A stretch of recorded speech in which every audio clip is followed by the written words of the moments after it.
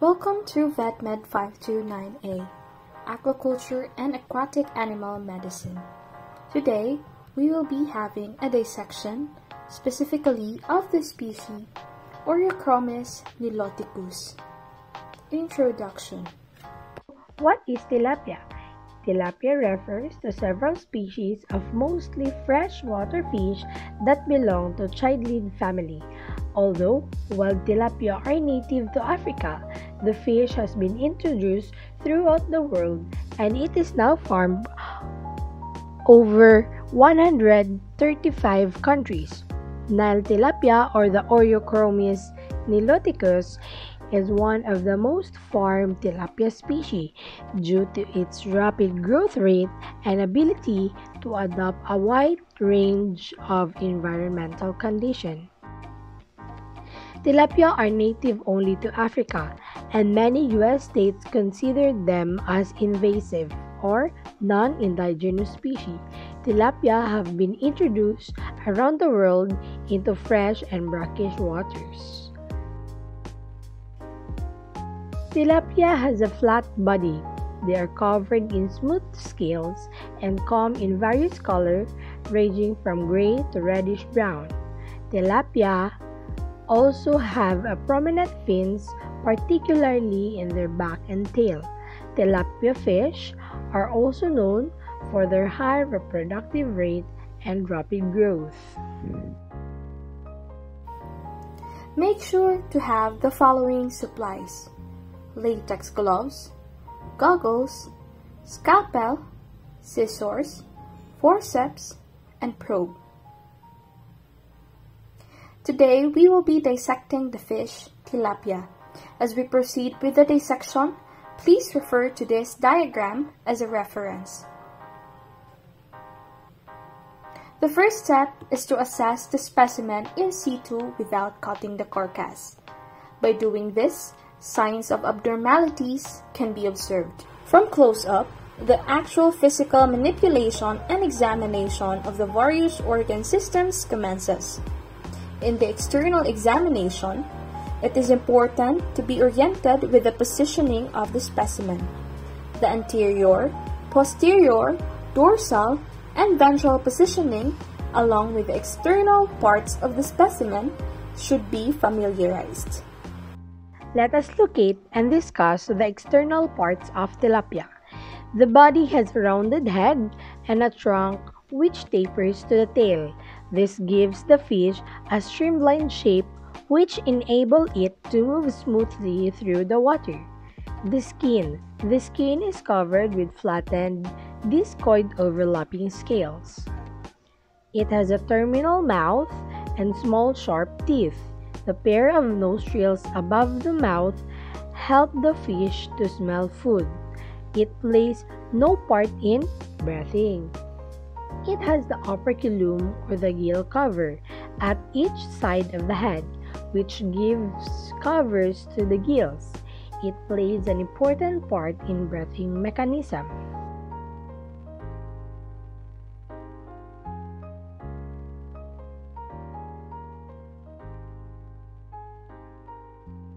Let's proceed to the different parts of the eye.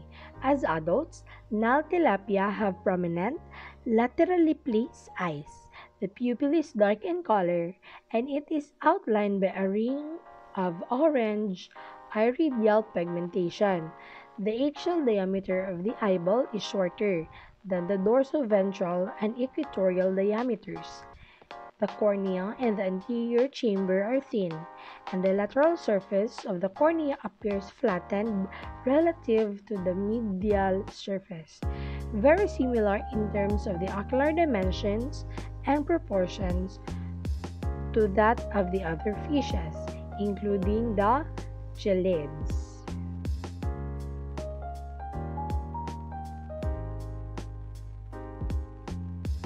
Let's proceed to the internal examination of the specimen. First, make an incision along the dorsal side of the fish, no higher than the lateral line. Most of the organs resides in the ventral half of the body, so be careful not to cut too deeply. Using a scalpel, make an incision towards the head. The second incision should be given on the ventral surface just forward of the anus. Upon reaching the gills, cut upward behind the gills. This will complete the third incision. Lastly, finish the process by making a fourth incision. Very carefully lift away the cutted section of the body wall. Using a scissor, remove any membranes that adhere to the body wall. If the body organs are covered with fat, forceps can be used to remove this material.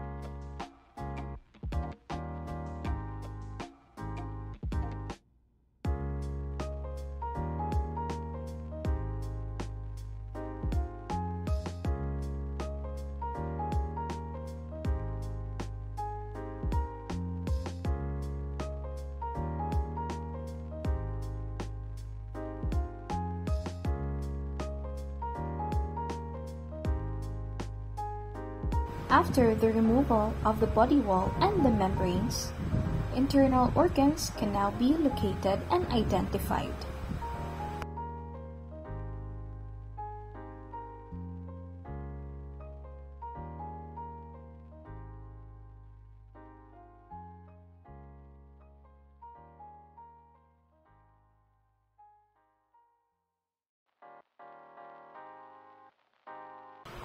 To identify the digestive system, find the tan-colored liver with the gallbladder attached to and underneath the liver. Cut the liver free from the body to expose the esophagus and stomach. Then trace a route. A piece of food would travel as it passes through the fish's digestive system. Find the mouth, pharynx, esophagus, pyloric ceca, stomach, intestines, and anus.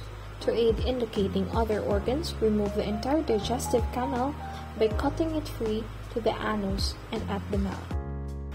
To locate the reproductive system, determining can be done by locating either a pair of testes, which is a small pale yellow mass on the ventral side, or a single large yellow ovary filled with eggs.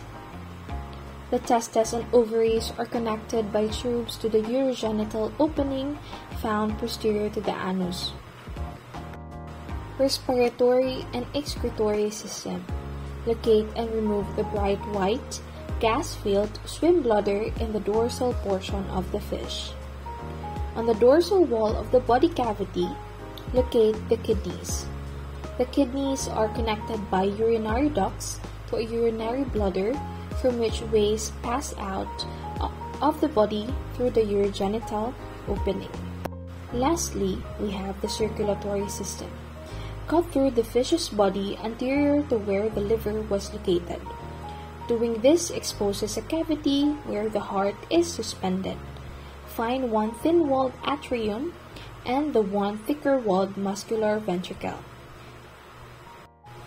You may be able to locate one enlarged vein, the sinus venosus, where blood enters the heart, and one enlarged artery, which is the bulbus arteriosus, where the blood leaves the heart. The blood leaving the heart goes to the gills, where it flows through capillaries in the gills and throughout the body in various veins and capillaries and arteries, and finally returns to the heart to be pumped throughout the body again. This concludes our video. Thank you so much for listening.